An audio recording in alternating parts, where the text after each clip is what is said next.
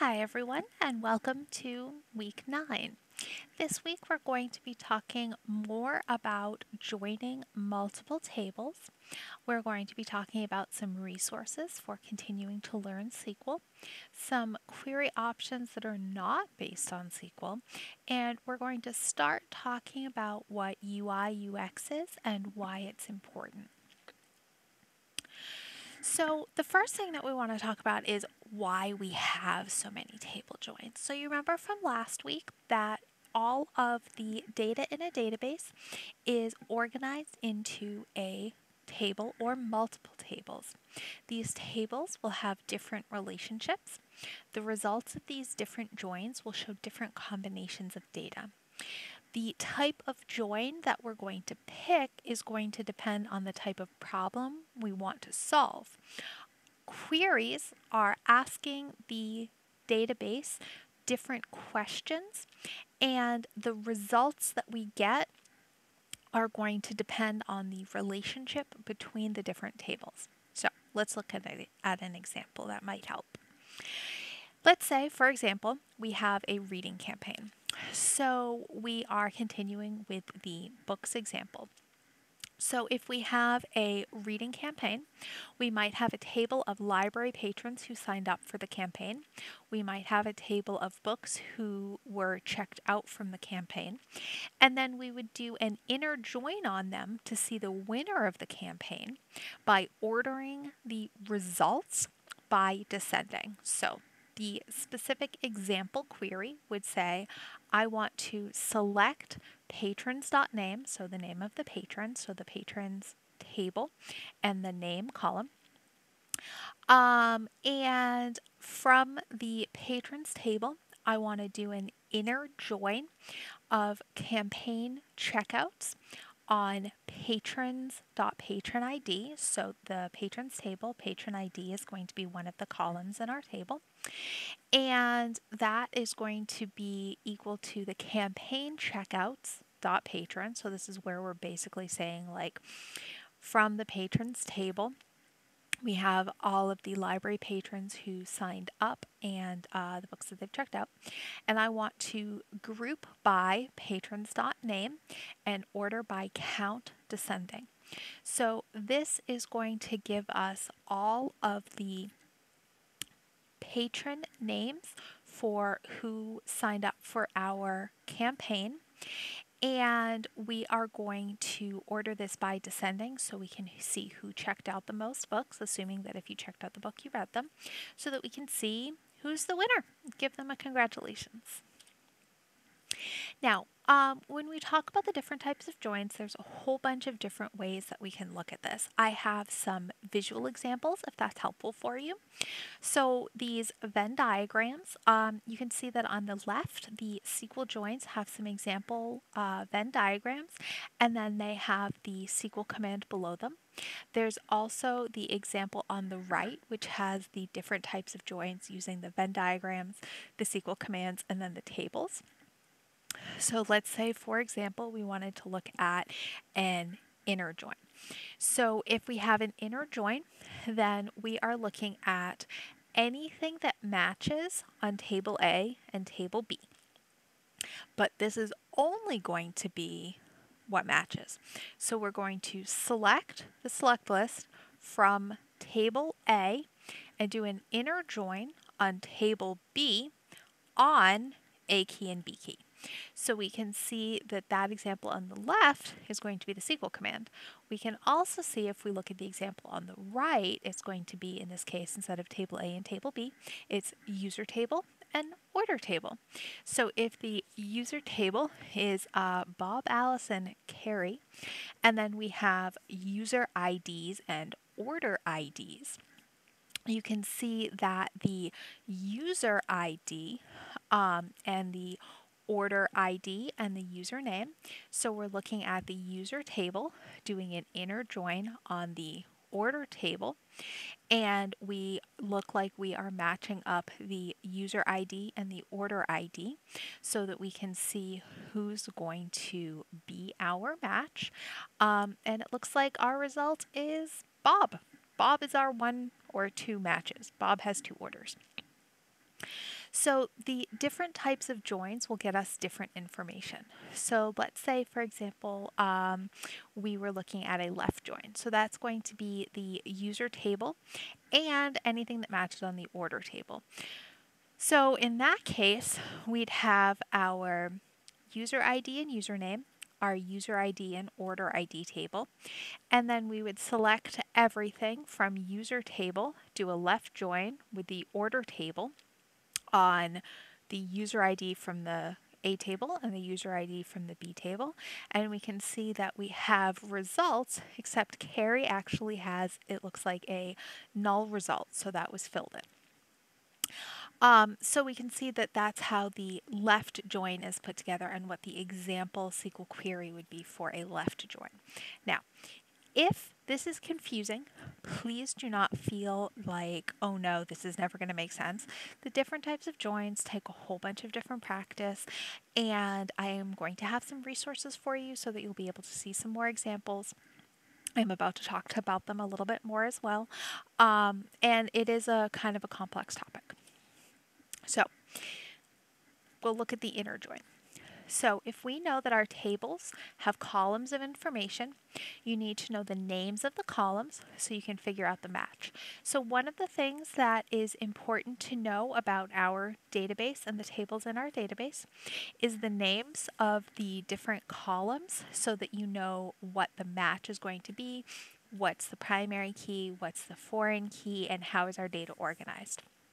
That right there is one of the reasons that you'll sometimes see people get very picky about having a database diagram schema, like how that database is organized, and having that in the documentation somewhere, because being able to know the name of the table, the name of the column, or the name of the columns is how we're able to write our queries. And if we don't have that noted in the documentation, we can't write our queries.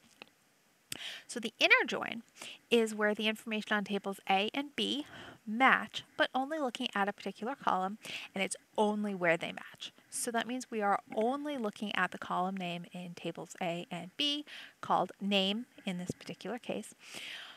So if we wanted to know patrons of the library who borrowed books in the last 6 months, we would look at the patrons table and the books checkout table, and we can see that example from slide 1. So that's going to be similar. So you can see that the table A and table B, only where they match, the command would look like select everything or splat from table A, inner join table B. So that's going to be naming the two tables that we're doing the inner join on. And then we're going to say on, and then it's table A.name equals table B.name. And that's where we're going to specify both the table name and the column that we're trying to match. So in this case, it's table A and table B, and in both cases, the column is going to be name. So that's why they're both .name. So that match is how we're able to figure out where those two tables will overlap and get just those results. Whereas an outer join is going to be everything from both tables. So if these tables have all of our columns of information, the outer join is all of the information on both tables, including where they match. Sorry. In this case, we are looking at the column name in both tables A and B again. Sorry. This is less common than inner joins, just so that you know. The reason that this is less common is because this is an overload of information.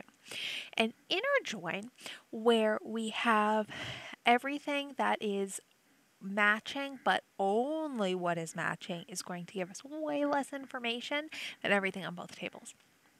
So in this case, use case example, we can take the books table and the patrons table, and we want to look at both. Not all books have been checked out, not all patrons have borrowed a book, but we want all of that data anyway. Anything that isn't filled in when we look at all of this data will have that null value. So you could see from the previous one where we had that null filled in, it's because it was in one of the tables, but not in the other table, and so it just automatically fills in with null. So we would look at select everything from table A, full outer join, table B. So I want to see everything in table A and table B. Full outer join means I want to see it all.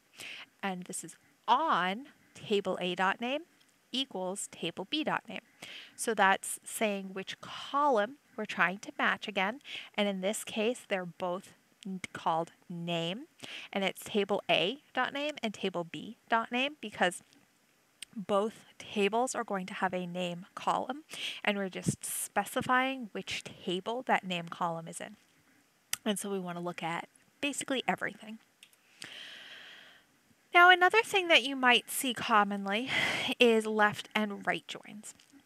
Left and right joins are going to be another way that we can look at the different pieces of data. I'm going to talk about the example using a left join. However, the exact same thing would be true for a right join. The left join and right join is just going to be referring to the order in which we're talking about the tables. So if we're looking at our tables as table A and table B, and we're writing our commands as select splat or everything from table A, left outer join table B, that's a left join.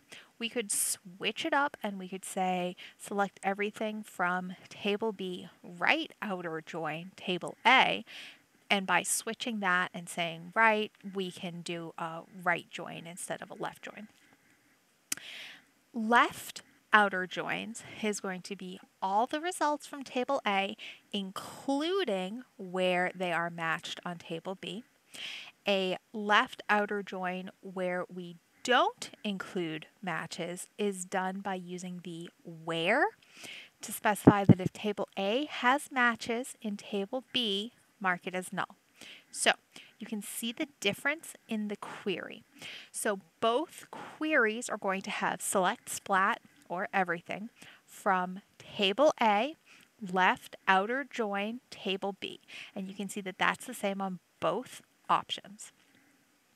Then it's going to have on table A dot name equals table B dot name on both because we're looking at the column name and we're looking at the column name on both tables A and table B.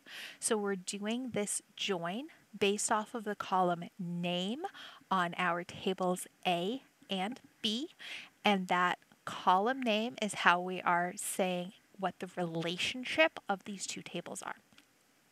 So if we were doing a full left outer join, we would just leave it here. If we wanted to take out anything that matched on table B, so we don't want to just say, hey, everything on table A, basically. We wanted to say everything on table A that isn't on table B. I would add in where table B.id is null. And so adding that in, I am able to say, I don't want to include matches from table A and table B. I want those to be nulled out because if they match, I don't want to see them. So you can also switch, as I said, and you can have this do all of these things on the right instead of on the left. It's just the order in which you're putting your table into your query. Now, again, I would like to reiterate, one of the best ways to learn how to do this is practice it. It's really boring to just sit and have somebody just, sort of say all these to you, whereas when you can actually try it, see it, play with it, troubleshoot it, that usually makes it a lot easier. So I have some examples of places that you can go next. One example is a reference. So the W3 Schools actually has a really nice quick reference that you can go to, and you can see some different examples of different queries. You can try them out. They have a little thing where you can actually have this try it section, and basically all of these will give you the ability to try these queries on small little test databases. That way you can actually do some trials and some practice. I have also included some cheat sheets in here. So these different cheat sheets will allow you to have a quick reference so that once you are more comfortable, you can go back and say like, oh yeah, I just need to refresh on this thing or that thing. The first time you learn something is usually the hardest. When you just need to remember something that you've learned, it's usually a lot easier. So sometimes the cheat sheets can help with that. Now, the last thing that I'm going to recommend is some challenges and case studies. And the reason that I would recommend these challenges and case studies is because in some of these cases, I guess I would call it the training wheels have come off. So for a lot of the different practice that I've linked, both on my website or Blackboard if you're in my class, there's not just here's what I want you to do. It's also, are you stuck? Do you need help? Do you need a hint? What's the answer? And there's those guards in place so that if you get really confused as you're doing it, you sort of have that resource of, well, I didn't really know how to do it, but I was able to, get the answer and I can kind of work backwards from the answer. However, that can sometimes mean that you get, I guess, a little bit complacent. And so having challenges where there is not the possibility of having the answer can give you a better idea of where your skill set is laying. So I've linked here the 8-week SQL challenge. I linked the first case study, but there's actually 8 case studies. I thought that this was a good website. I thought the person that put it together did a really interesting job with it. It was a little confusing to see where to actually enter in the SQL queries to do the testing, but as you're looking at the case study, the database is explained, and then if you scroll down, you can actually see the schema. There's a link where you'll see like these little, I guess, tabs, and you can actually open up a new website where they have the database, the schema, and everything all loaded so that you can do some queries and trials on that particular database. And so there's 8 case studies there. There's the advanced SQL puzzles where you can try your puzzle solving skills. And then I've also included a link to HackerRank. HackerRank, some people use it as like a practice. That's what I'm suggesting here. Some people will use it as a way to get a job. So, if you can get high enough on the leaderboards, sometimes they'll have like, job offers and prizes and stuff. And so I just linked the HackerRank for SQL. All of them are free to use, free to sign up, and there's some little puzzles. If you're in my class, you're going to be using HackerRank, but you can also just sign up for free and try some of these out. So hopefully that's helpful for you. Now that we've spent so much time talking about SQL and relational databases, we are going to talk about NoSQL. NoSQL stands for not only SQL. NoSQL is not a relational database. So we have been doing almost all of our focus on relational databases, as in different tables and how they relate to each other. Non-relational databases, such as NoSQL, are document key value graph or wide column stores. Now, the reason that some people will use NoSQL over SQL and non-relational databases over relational databases, many people would argue that NoSQL is more flexible and scalable. NoSQL can handle unstructured and semi-structured data. So if you go back to some of our early weeks when we were talking about structured versus unstructured data, has the data been organized or not? The ability to store data that has not been organized in any way is not something that SQL really handles well. Just like dumping data into a table that isn't organized is not something that's going to make SQL very happy, whereas NoSQL can handle unstructured data a little bit better. Some examples of implementations of NoSQL are MongoDB, Redis, and Cassandra. And you may want to use NoSQL instead of SQL if you're talking about databases of really large items. So like, for example, images or videos or something, you might end up using NoSQL instead of SQL because it can handle those large items a little bit better. Okay, so next we're going to talk about UI and UX. So UI is user interface, UX is user experience. Both of these are topics that can be an entire course or an entire job, an entire degree. There's a lot of work that people do to go into UI or UX. The way that we interact with software, data, computers is UI and UX. UI is the look and the feel of the interaction. UX is the overall experience. So when we are talking about data and databases and all of this, data, databases, data analytics, all lovely stuff. But if you can't communicate this with anybody else, to be frank, it doesn't matter. You could have the most beautiful data analytics in the entire world, and if you can't effectively share that with anyone, literally does not matter how brilliant it is. Look at the state of science communication, and all science, I include computer science in here. If you can't communicate to others and show others why something is cool, why something is important, why they should pay attention, it doesn't matter how awesome it is. So the ability to have a UI or UX that is good so that people want to use it, want to interact with your data, want to see the results from your database, want to ask you more questions about your data. All of that is absolutely vital, because if people don't want to see the results, don't understand the results, or don't see the importance of the results, no matter what those results are or how they're presented, your work is for naught. And so it's important to pay attention to that. So with UI and UX, it's really about communicating with others. If people don't want to use your software, if people don't want to interact with your data, it doesn't matter. It doesn't matter if you have brilliant data. It doesn't matter if it's revolutionary. It doesn't matter how brilliant your analytics are.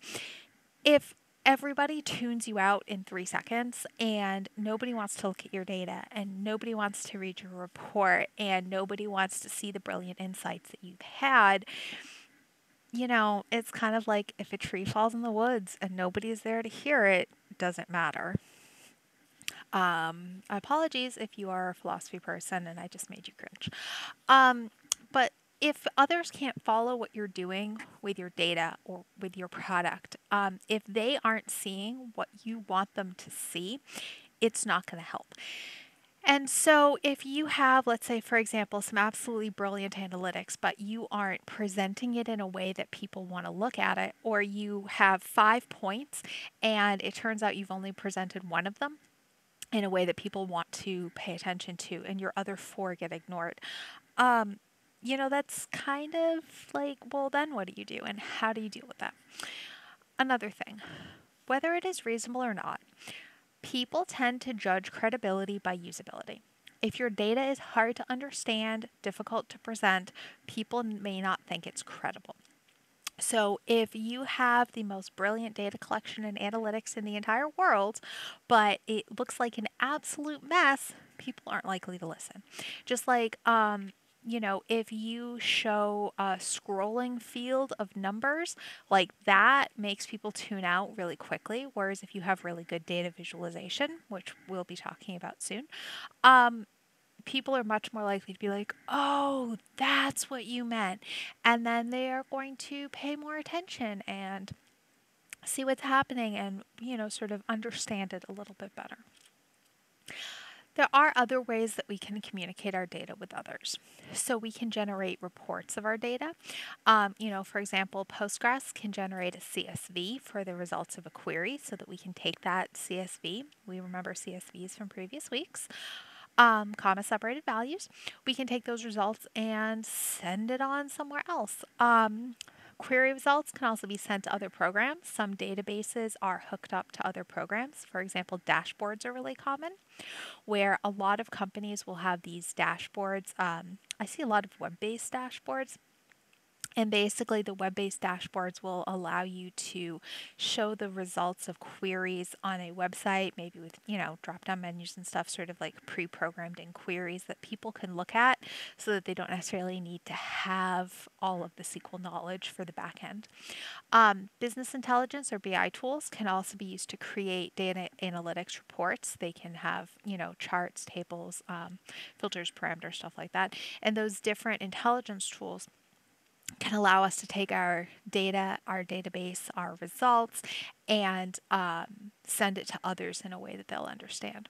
You can also put query results on a website. So, like a common example is when you go shopping online, if you do shop online, you probably go to, let's say, an unnamed store that's called Flamazon.